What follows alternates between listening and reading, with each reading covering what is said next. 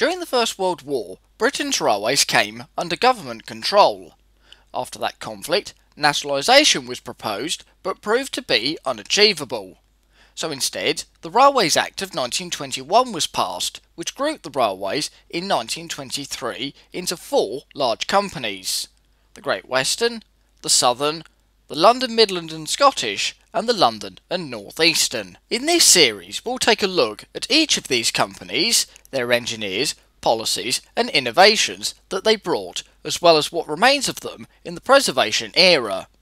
This is the Big Four at 100. We start with the railway least affected by the grouping, the Great Western. Dating back to Brunel's broad gauge, the company had its own series of takeovers starting in 1844. By 1923, it became the largest single amalgamation, with the second largest stock list after the LNWR. Its network radiated from Paddington to Birkenhead in the north, to Wales, and south to the West Country. Its two principal main lines, meanwhile, ran to Penzance via Bristol and Plymouth, and to Birmingham. In 1923, the GWR inherited 7 constituents and 26 subsidiaries, with 3,800 miles of track. In England, these included the Didcot, Newbury and Southampton, the Midland and South Western Junction, and the Forest of Dean Central. The bulk of the constituents came from mid-Wales, notably the Cambrian from Oswestry to Pwllheli and South Wales. The latter served the valleys, including the Brecon and Merthyr, the Port Talbot and the Taff Vale. It also inherited 3 narrow gauge railways, which had been taken over by the Cambrian. One of these was the 1 foot 11.5 inch Vale of Rydal from Aberystwyth to Devil's Bridge, which opened in 1902 and taken over in 1912. Using 3 Davis and Metcalfe 262 tanks, freight consisted of lead ore and timber. But the railway's principal traffic was tourists, and the line would survive until 1989, the only break being during World War II, and subsequently became the first part of British Rail to be privatised. Another was the 2 foot 6 inch gauge Welsh Pull and Clanfair. Opened in 1903, it was worked by 2 060 tanks from Bay of Peacock, the Earl and Countess. Constructed to serve the surrounding farming community, the line featured a unique section through the town of Welshpool. Passenger services ended in 1931, whereafter the line became freight only. The Great Western's principal works was at Swindon, founded in 1842. Eventually reaching 140 acres, a railway village grew up around the works. Its first locomotive emerged in 1846, with the famous A shop being completed in 1902. After taking over from Caerphilly and Wolverhampton, Swindon became the sole workshop for the GWR. A carriage and wagon complex was later added, whilst the former Caerphilly Wagon Works was moved to Cardiff in 1930. The first engineer to have a significant impact in our period is George Jackson Churchward, who started on the South Devon in 1873 and moved to Swindon in 1876. Becoming carriage works manager and assistant to William Dean, he eventually became CME in 1902. Dean came to office during the transition period between the broad and standard gauge eras. Churchward set about initially refining Dean's designs, but soon planned a fleet of modern locomotives, using ideas from the USA and Europe. This would eliminate the multitude of designs either inherited from earlier takeovers or from the transition period. The small fleet of standard classes would cover a wide range of duties and use common components for a more efficient construction and maintenance programme. 4 types of boiler were produced with a Belpaire firebox. These had a more efficient, narrow-sloped grate with a larger water space and tapered to help build up steam pressure. Keen to experiment and try out some modifications, Churchward produced 9 standard types between 1903 and 1911. He also remodelled Swindon Works and installed the first rail testing plant in Europe, which opened in 1904. Churchwood was replaced in 1922 by Charles Collett, who adapted many of Churchwood's designs. Joining the GWR in 1893 as a junior draftsman, he became Chief Draftsman's Assistant in 1898 and Assistant Manager in 1900. Collett was Churchwood's assistant from 1919. With many elderly locomotives still around, and with rising operating costs, Collett set about creating his own modern fleet, but very much followed Churchwood's school of thought. Another change he would make was to upgrade the testing facility in 1926. This included installing a new optical alignment system for chassis development, which allowed finer tolerances and improved wear. As train loads increased after the war, so did the demand for a more powerful locomotive. Collett's solution was the Castle, essentially a copy of the Churchwood Stars, with a larger boiler and cylinders, but remaining within the 20-ton axle loading imposed by the civil engineer. The frames were also extended to allow a larger firebox and cab. 15 would be rebuilt from the Stars, with one from the GWR's only Pacific, the Great Bear. Later, larger superheaters and double chimneys were fitted, with production continuing until 1950. The first castle, number 4073 Caerphilly Castle, was displayed at the British Empire exhibition at Wembley in 1924. Alongside was the LNER's A1, number 4472 Flying Scotsman, with Great Western claiming the castle to be more powerful. A series of trials were conducted, with the castle proving to be superior, resulting in the A1s being rebuilt as A3s. In July 1923, the GWR launched the Cheltenham Flyer from Paddington to Cheltenham. Weighing 265 tons, the train was allowed 75 minutes to cover the 77¼ miles from Paddington to Swindon at an average of 61.8 miles an hour, making the Flyer the fastest scheduled service in the UK. The Castles took the Flyer in their stride, with the inaugural train arriving 3 minutes early. It was soon the fastest train in the world, with an average speed of 71.4 miles per hour by 1931. The following year, number 5006 Tregenna Castle set a new record, averaging 81.6 miles per hour. By 1927, the title of most powerful locomotive had been lost to the Lord Nelsons from the Southern. The GWR's general manager, Sir Felix Pole, immediately ordered for a new locomotive to reclaim the title, with the civil engineer, J.C. Lloyd, agreeing to add an extra half a ton to the axle loading limit. The answer was the King class, and a series of improvements was carried out, with a planned launch ready for the summer timetable. The first member, number 6000, appeared in June, later taking part in the centenary celebrations of the Baltimore and Ohio Railroad in the USA, being presented with a commemorative bell and cabside medallions. Back in the UK, number 6003 King George IV was involved in a derailment caused by independent springs on the bogie. This led to a redesign, but in service the Kings were so heavy they became restricted to the Wolverhampton and Plymouth main lines. On the latter, they tackled the South Devon banks unassisted and allowed a 4-hour service from Paddington. On the mixed traffic front, Collett once again looked to Churchwood. By this time, the 4300s had limited use, and a plan was drawn up to rebuild some of them as 460s. However, this was dropped, with Collett rebuilding St. number 2925 St. Martin with smaller driving wheels and undergoing 3 years of testing. During this time, outside steam pipes were fitted, the boiler pitch altered, and the bogie wheels reduced in size. Production eventually started in 1928, with the first 14 going to the southwest. Known as the Halls, the class was a true maid-of-all-work, with 178 ordered before the first 80 were completed. Allocated across the GWR, 11 were converted to oil firing in 1946, being renumbered in the 3900 series, but the experiment was dropped in 1950 on cost grounds. Since 1908, the GWR had promoted itself as the holiday line, establishing camping coaches at places such as Blue Anchor and Gara Bridge.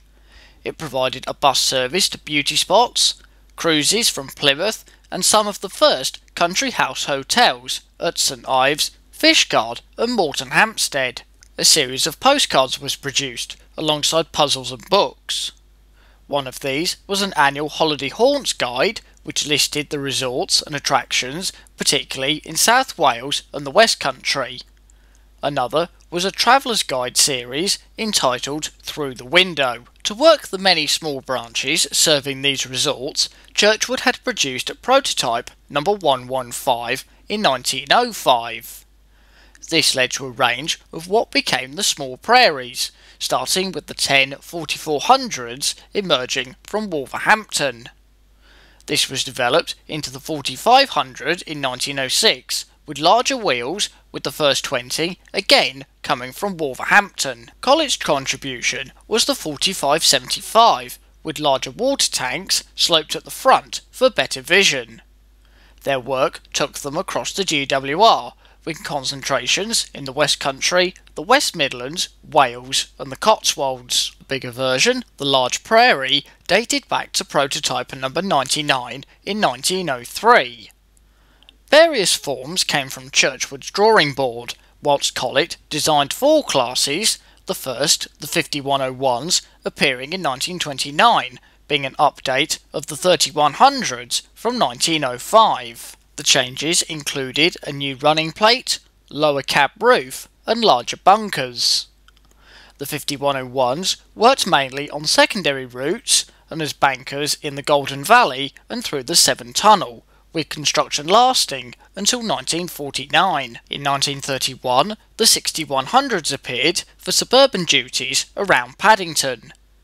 Similar to the 5101s, but with a higher boiler pressure, the class monopolised the Paddington trains, although some found work further afield. The 2 other classes were the 8100s in 1938, rebuilt from Churchwood's 5100s with a higher boiler pressure and smaller driving wheels, and the 3100s in the same year. The changes were the same as the 8100s, but applied to the 3150s for mixed traffic duties. Away from passenger trains, the Great Western was the largest dock company in the world. Its main export was coal from South Wales, regarded as the finest in the world, with ports at Bristol and in South Wales itself, supported by a network of lines in the Welsh valleys, with some even having 2 railways. Competition had been fierce from both the Midland and LNWR, which was one of the reasons for building the Severn Tunnel. At its peak, trains reached 80 wagons, but this slumped dramatically after the Great Depression. For its customers, the Great Western offered a complete package, from equipment and storage to specialist wagons. For the coal traffic, these had end-on doors for tipping into ships. Wagons were also provided for cars, fruit, fish and even aeroplane propellers, with each wagon having its own telegraph code. Other forms of freight included agricultural from the West Country, carried in vacuum brake stock and given express status. To help with the distribution, the GWR developed its own freight network, with major centres at strategic locations. To handle all of this freight, particularly from South Wales, 8 coupled tanks had been used by the Vale of Neath and Barry railways. Taking inspiration from these and the USA, Churchwood drew up a 280 number 97 in 1903. The 280 was more stable and shared common components with the prototype Saint number 98. Classified 2800s, they featured larger cylinders, a higher boiler pressure and superheaters from 1909. Collett made some alterations, most notably an enlarged cab and outside steam pipes. Known as the 2884, the first member appeared in 1938, with construction continuing until 1942. For short-hauled workings in the valleys, 280 tanks were employed. Capable of handling 1,000 tons on steep gradients, the first class, the 4200s, shared the same frames, wheels and boilers as the 2800s, the first appearing in 1910. The 5205s from 1923 had enlarged cylinders by half an inch and outside steam pipes. Production ceased in 1934 but restarted briefly in 1940. Both classes received modifications, being outside steam pipes for the 4200s and frames on the 5205s. Both could be found in the valleys west of Cardiff and from Seven Tunnel Junction to Llanelli. Another icon of South Wales was the 062 tank, started by the Taff Vale in 1885. Later adopted by the Rumney, Barry and Cardiff railways, 400 were in service by 1923. In a classic example of it isn't broken, an updated version, the 5600, was designed based on the Rumney's R-Class. With a distinctive front overhang and large smokebox saddle, 50 non-Swindon examples came from Armstrong Whitworth in Newcastle. Working on routes barred to the 280 tanks, the 5600s hauled empty wagons uphill and loaded ones downhill, with the trailing axle providing stability. They also handled passenger excursions to towns such as Porthcrawl and Barry. Following the Great Depression, the government announced the Development Act of 1929 to create employment. On the Great Western, this saw improvements made at Paddington, Bristol and Cardiff to ease congestion with additional tracks. Some depots also received improvements, however the road service was sold off, but the company still took a share in the new owners. One result of the Depression was the laying up of 30 5205s, as there was no work for them. To help increase their potential, they were rebuilt as 282s, with an enlarged bunker to extend their range. Classified 7200s, the programme was applied to the 30 5205s and 14 of the 4200s. Some had scuttle bunkers, which held extra water, with the coal space moved further forward. A small number worked in South Wales, but the rest could be found across the system, from the home counties to hauling iron ore around Banbury. Throughout its existence, the Great Western came up with some novel and forward-thinking ideas. One of these was the auto train, whereby a locomotive was connected to a coach through linkages. These links ran from a cab in the coach, worked by the driver, to the locomotive, controlled by the fireman, eliminating the need to run round, with communication provided by bell codes. For these trains, the GWR built special coaches, known as auto coaches, and a specialist 042 tank locomotive, the 1400s. Based on the Armstrong 517s of 1868, the class was originally classified 4800, but changed to 1400 when oil-fired 280s had their own numbers changed. There are also 20 non-auto-fitted examples, the 5800s. Another novelty was the pannier tank. The GWR already had a fleet of small tank engines, but these had become life expired by 1923. The most numerous was the 5700, tracing its origins back to the 2700s of 1896, and given a Belpaire firebox and higher boiler pressure. No prototype was built, with 100 coming straight from the drawing board. As well as Swindon, private companies received orders as part of a government employment scheme, leading to several variants. These included the 6700s with steam heating, the 8750s with larger cabs, and the 9700s with condensing gear. Once again, the type found employment across the system, from branch lines to shunting and ECS duties. 13 were fitted with spark arresters for working at army depots during World War II, whilst the 9700s handled cross-London freights. A very forward-thinking idea was the diesel railcar. The first example of this was a petrol-electric, trialled by the North Eastern in 1902.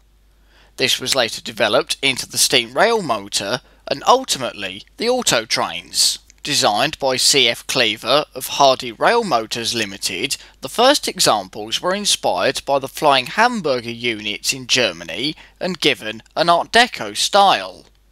Hardy was a subsidiary of the Associated Equipment Company and fitted the rail cars with the same 130 brake horsepower engine used in London buses. The first examples came from the Park Royal Coachworks at Wealdstone and had 69 seats. First shown at the International Commercial Motor Transport Exhibition in 1933, it proved to be an instant success. The first journey from Paddington to Reading took place on the 1st of December 1933. Later services ran to Slough, Windsor and Didcot, clocking up 60,000 miles in the first year and carrying 136,000 passengers. The total number was 38 units in various forms from Park Royal, the Gloucester Carriage and Wagon Company and Swindon. 3 units from 1934 had a buffet added for working between Birmingham and Cardiff, the first long-distance diesel service in the UK. Over in Wales, the Cambrian main line from Shrewsbury to Aberystwyth and Pwllheli had always proved to be something of a headache for its operators. This was because the bridge at Barmouth was constructed from timber and had a severe weight restriction limiting the size of the locomotives which could cross it. By the late 30s, a scrap and build policy had been deployed, with one result being the Duke Dogs of 1936. Using a Duke boiler on a Bulldog chassis, construction ran until 1939, only being cancelled because of the war. Starting out as the 3200s, the plan was to keep the old Duke names, but these were transferred to the Castles, with the class being renumbered in the 9000 series after the arrival of the 2251s. The next new class to arrive on the Cambrian was the Manors. Intended as a replacement for the 4300s, the Manors were lighter than the Halls and Granges, utilising some components from withdrawn 4300s and a scaled-down Swindon No. 1 boiler. However, the blast pipe and chimney were too small, which stifled the drafting. 100 were planned, but in the end only 20 appeared under the GWR, followed by another 20 in 1950, but the drafting wasn't solved until 1952. Their association with the Cambrian goes back to 1938, when number 7805 Broome Manor was trialled from Rewabon to Barmouth, although arrivals didn't start until 1943. Based at Machynlleth, they regularly worked the Cambrian Coast Express, often being balled up as well as local duties. When war broke out, the Great Western achieved a remarkable feat, evacuating 112,994 people in 164 trains in just 3 days. These all worked from Ealing Broadway to relieve Paddington, with 58 of them running on the first day. A further 57,985 evacuees would follow from the West Midlands, Liverpool and Birkenhead. During 1940, Swindon produced parts for hurricanes, searchlights, radar stations and barrage balloon fittings. Another aircraft company to benefit from the works was Short Brothers, whilst shell production reached 2,500 every week. On the LMS, the Stanier 8F was adopted as a War Department standard. Stanier had trained under the GWR, with the 8Fs being based on the 2800s, and during the war, 80, numbers 8400 to 79, came from Swindon. A few locomotives even came from storage, including 100 Dean Goods, in a repeat of their service during the First World War. Some received modifications, with the fitting of pannier tanks and condensing equipment. In 1941, Collett was replaced by Frederick Hawksworth, whose father worked in the drawing office. Joining the GWR in 1898, he joined the drawing office in 1905, becoming chief draftsman in 1925. Unfortunately, due to wartime constraints, Collett was very restricted in his work, being limited to only rebuilds or updated designs. He is, however, credited with working on a Pacific, the Cathedral class, which would have been the GWR's first since the Great Bear in 1908. By the time of his arrival, the Great Western had fallen by the wayside, as other railways had caught up. His first locomotive was an update on the halls, with a plate frame bogie and the cylinders separated from the saddle, but incorporated the steam pipes. He also fitted a high-degree superheater to combat the poor quality of coal. Some improvements to the drafting were made, with hopper ash pans fitted and a flat-sided tender for better protection. The modified hulls followed the standard set by the Collett examples and were popular with crews. A regular duty was inter-regional trains from the Southern, from Poole or Bournemouth to either Leicester or Nottingham via the Great Central. After the war, the counties appeared, the company's last 460. They had plate frame bogies and separate cylinders like the modified hulls, but with straight splashers and the boiler copied from the LMS 8Fs. The initial batch of 10 was increased to 20, with the first member being outshopped in 1945. The class was to total 65, but this was reduced to 30. Names were applied from 1946, with some coming from withdrawn County 440s. They did gain a reputation for rough riding, leading to the rods and wheels being rebalanced, whilst double chimneys were fitted from 1959. When introduced, the counties, like the Kings, had some restrictions, being only allowed on the main lines to Penzance and Wolverhampton. However, unlike the Kings, they were allowed to spread their wings later on, with allocations at Shrewsbury, Neyland and Chester, and proved to be equal to the castles. As if to illustrate Hawksworth's limitations, his last 3 locomotives were all pannier tanks, which the GWR already had an abundance of. The first, the 9400s, was an update on the 5700s, but based on the 2251s, with a tapered boiler and exposed smoke box. Intended for shunting, they were difficult to operate, and at 6 tons heavier than the 5700s, severely restricted. The 1500s had been inspired by the USA shunters on the Southern, with a short wheelbase and outside cylinders. Some components came from the 9400s, and the class worked ECS turns around Paddington. Hawksworth's final pannier was also the last design for the GWR. The 1600s had been based on the 2021 class, dating back to 1897. All came under British Railways, with construction running from 1949 to 55, with number 1669 being the last Great Western locomotive from Swindon. Their duties were on branches barred to the 5700s, mainly in Wales and the West Country. With such a successful amalgamation of its own, very few locomotives survive from the GWR's constituents. The majority are from South Wales, with examples from the Taff Vale, Port Talbot and Cardiff railways, plus the 3 narrow gauge railways. The company itself is represented by all designers dating back to the broad gauge era, with the exception of Joseph Armstrong. It has also been the biggest benefactor from Barry Scrapyard, with 98 locomotives saved, resulting in a wide variety of motive power. The bulk of the Churchwood fleet is made up of his heavy freight 280s, with 7 tender and 5 tanks. In 1985, one of the tender examples, number 2857, hauled a demonstration freight from the Severn Valley to Newport and return as part of the GWR 150 celebrations.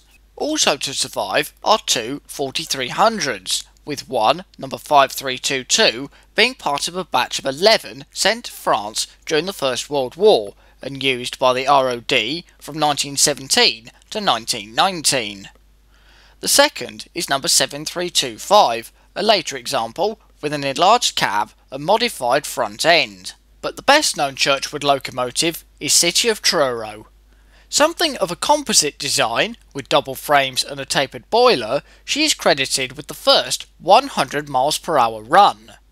On the 9th of May 1904, whilst hauling an ocean mails train from Plymouth to Paddington, City of Truro is reputed to have reached 102.3 mph on the descent of Wellington Bank. Despite this achievement, she was rejected for preservation by the GWR, but donated to the LNER by Collett. Displayed at York, she was restored for rail tour duties in 1957, earning her keep on the Didcot, Newbury and Southampton before retirement in 1961. Displayed at Swindon, a further period of operation came between 1985 and 1992. During this time, City of Truro visited the Netherlands to mark 150 years of Dutch railways. After a steam railway appeal, her latest period of work was from 2004 until 2013. Moving on to Collett, the castles have 8 examples, with 3 acquired from BR. The first, number 4073 Caerphilly Castle, was presented to the Science Museum by Dr. Beeching. Another, number 4079 Pendennis Castle, was based in Australia from 1977 until 2000, when she was donated to the Great Western Society at Didcot. Number 4079 is one of 6 to have returned to the main line. Another is number 5051 Earl Bathurst, also at Didcot, and one of a batch renamed after Earls, whilst number 5029 Nunney Castle has been active since 1990 and is part of the Locomotive Services Limited collection. Tyseley is another user of castles, with 3, all in different configurations. Number 5080 Defiant was part of a batch renamed after aircraft in 1941, sporting a single chimney and collet tender. By contrast, number 5043 Earl of Mount Edgecombe has a double chimney and Hawksworth tender. The final castle at Tyseley is number 7029 Clun Castle, a BR example from 1950 with a double chimney and 4-row superheater. Purchased by Patrick Whitehouse in 1966, Clun Castle was one of the founding locomotives of the Birmingham Railway Museum when she went to Tyseley in 1968. The larger kings have 3 members, with the first, number 60,000 King George V, being part of the National Collection. Formerly based at Bulmers in Hereford, she broke BR's steam ban in 1971, working a 4-day tour around the western region from Hereford via Newport, Kensington and Tyseley. Running until 1987, number 60,000 was effectively replaced by number 6024 King Edward I, one of 2 saved from Barry. Rescued in 1974, she was restored at Quainton Road, first steaming in 1989. Mainline approved since 1990, King Edward I was the class's sole representative until the completion of number 6023 King Edward II in 2011. Her restoration required the casting of a new driving wheel, which had been cut whilst at Barry, and sport the original single chimney and BR Express Blue livery. On a smaller scale, none of the 4400s made it into preservation, but 3 of the 4500s did. Number 4555 was acquired by Patrick Whitehouse, working rail tours from 1963 to 65, and is now based at Dartmouth. The 4575s have 11 members, with number 5553 being the last to leave Barry in 1990. Another, number 5521, returned to traffic in 2007, before making a tour of Eastern Europe, returning to the UK in 2009. Like the small prairies, none of the Churchwood large prairies survived, the type being represented by 10 5101s and 1 6100. One of the 5101s, number 5193, was converted into a mogul by the West Somerset and renumbered 9351, with the sole 6100, number 6106, being based at Didcot. The most numerous class are the 5700s, with 16. Some came from industrial service, mainly the NCB in South Wales, but number 9642 was used as a shunter by Hayes Scrapyard before its preservation. Upon withdrawal, 13 panniers were sold to London Transport between 1956 and 63. Number L89, formerly 5775, was acquired by the Keith and Worth Valley in 1970, being painted in an ochre livery for its role in the Railway Children film. Once again, Tyseley has 3 examples. 2 came from London Transport, numbers 7760 and 7752, with the latter hauling the last steam working by LT. The third is number 9600, purchased from the MCB's Merthyr Vale colliery in 1973. Staying in Wales, the manors have 9 survivors, making for a third of the class total, and all have run at least once in preservation. Only one, number 7808 Cookham Manor, came directly from BR, with numbers 7802 Bradley Manor, 7812 Earlstoke Manor, and 7819 Hinton Manor having worked on the main line. 2 of these have returned to the former Cambrian, the first being number 7819 in 1987, with number 7802 appearing in 2006. Number 7822 Foxcote Manor was based in Wales, firstly at Oswestry, before being restored at Llangollen from 1985 to 87, but is currently on the West Somerset. 2 other manors can be found in the southwest, where the class were used as pilots in South Devon. They are numbers 7827 Lyddham Manor at Dartmouth and number 7828 Odney Manor on the West Somerset. The Bluebell is home to the only Duke dog, number 9017 Earl of Berkeley. Built using parts from Bulldog, number 3425, and Duke, number 3258, she was the last in service, being withdrawn in 1960. Moving to the Bluebell under her own power, number 9017's nameplate came from Castle number 5060 upon its withdrawal in 1964. The locomotive has had 4 operational stints, the latest being from 2003 to 14. In preservation, she has been paired with City of Truro, the only other double-frame locomotive, and in 2009 returned to Wales with a visit to Llangollen. Hawksworth is represented by 4 of his panniers. The Sol 1500 is number 1501, purchased from Kearsley Colliery in 1970 by the Severn Valley, but didn't steam until 1997. Number 1638, meanwhile, was acquired directly from BR and first based on the Dart Valley, before being sold to the Kent and East Sussex in 1992. The other 2 are from the 9400 class, with the first, number 9400, being on static display at Swindon. By contrast, number 9466 was rescued from Barry in 1975 and restored at Quainton Road. Since then, she has toured many heritage railways, as well as being a regular at the Steam on the Met series in the 1990s. His modified halls have 6 members after number 7927 Willington Hall became a spares donor.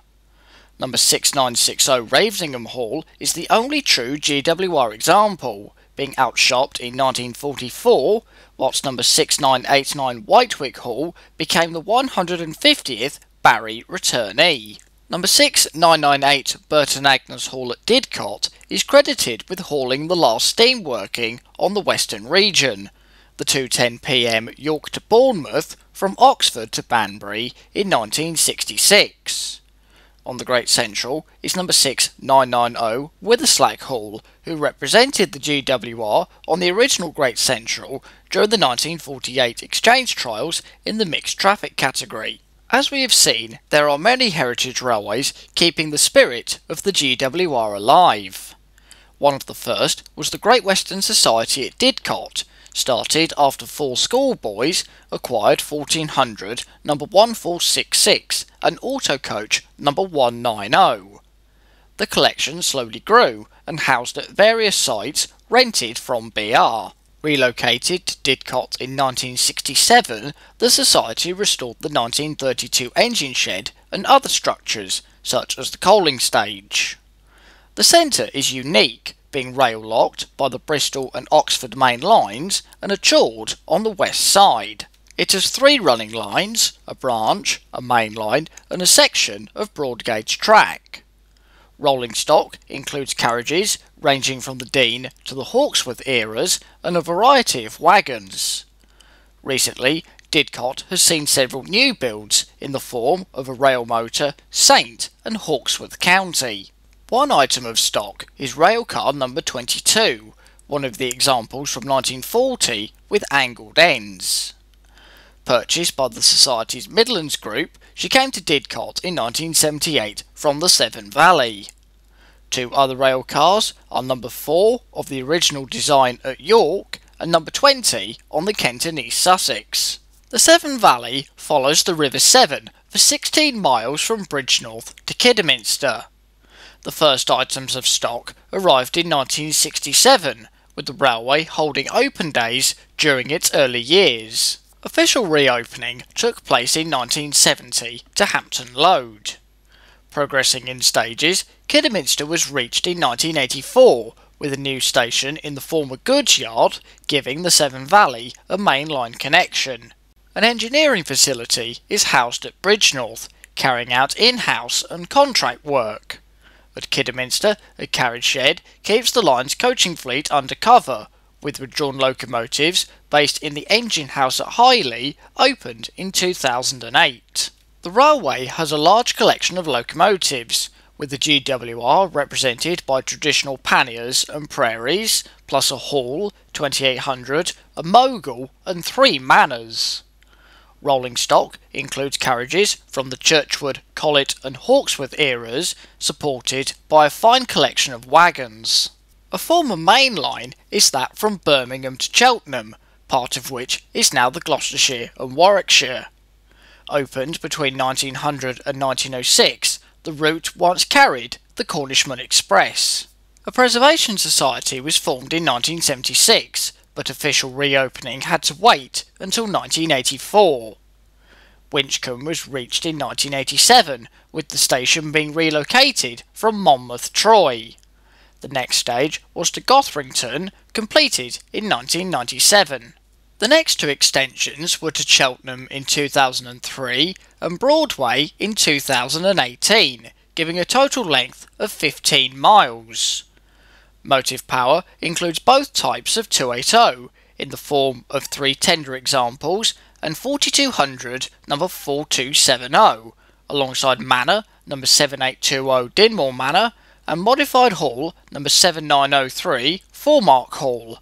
In the southwest, the West Somerset is the UK's longest standard gauge railway at 22 3/4 miles from Bishop's Lydeard to Minehead. Closed in 1971, it reopened to Blue Anchor in 1976 and to Minehead in 1979. 2 museums have been established at Blue Anchor and Bishop's Lydeard, and 2 workshops at Minehead and Willerton. To the south, a connection has been made at Norton Fitzwarren, which, coupled to the turntable at Minehead, allows rail tours to traverse the line. Also in the southwest is the South Devon at Buckfastleigh on the former Ashburton branch. Closed to passengers in 1958 and to freight in 1962, the first items of stock arrived in 1965, with the reopening in 1969 being undertaken by Dr. Beeching. Known as the Dart Valley, the railway purchased the Kingswear branch in 1973, becoming its main focus from 1989. At Buckfastleigh, the new South Devon Railway took over in 1991 and sets out to recreate a typical Great Western branch.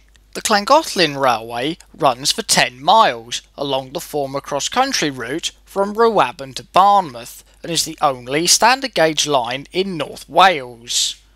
Its section is from Llangollen to Corwin, with the nearby Bala Lake Railway occupying the track bed from Bala to Llanywelklin. Considered a duplicate of the Cambrian line, it closed to passengers in 1965 and to freight in 1968. The Preservation Society moved in 1975, and the first trains ran in 1981. During its reconstruction, the bridge over the River Dee needed heavy repairs, but was supported by the local council. Carrog was eventually achieved in 1996, followed by Corwin in 2014, where a new station has been constructed. Joining the Cambrian was the 2-foot 3-inch gauge Corris Railway, built to transport slate to Macunflith.